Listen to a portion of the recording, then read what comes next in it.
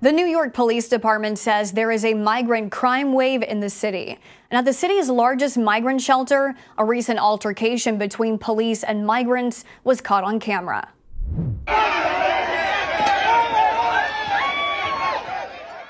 In this video recorded from inside the shelter and posted to social media, migrants are seen throwing suitcases and large objects at officers.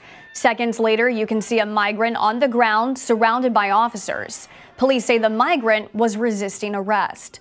More items are seen being thrown. The migrant was asked to leave because the shelter said he wasn't supposed to be there and was fighting with a security guard. The struggle to apprehend the migrant continued for several minutes. Officers carried him out by arms and legs. More objects fly at NYPD before you see them rushing for the doors. The migrant was arrested, but prosecutors declined to move forward with the case, according to sources who spoke with the New York Post. This altercation between migrants and police happened last Thursday. If this is your first time hearing about this story, that's because it's not getting a lot of attention from the media. This graphic shows you what media outlets have reported on the migrant's arrest. You'll notice not a lot of news outlets are covering it. This is what we call a media miss by left-leaning news outlets. They largely left the story out of the news cycle, while outlets that did cover the story are largely right-leaning. This isn't an isolated event at the shelter on Randall's Island.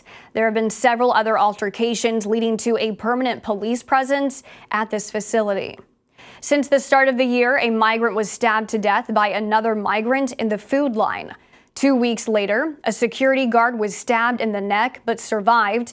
18 migrants were taken into custody following the incident.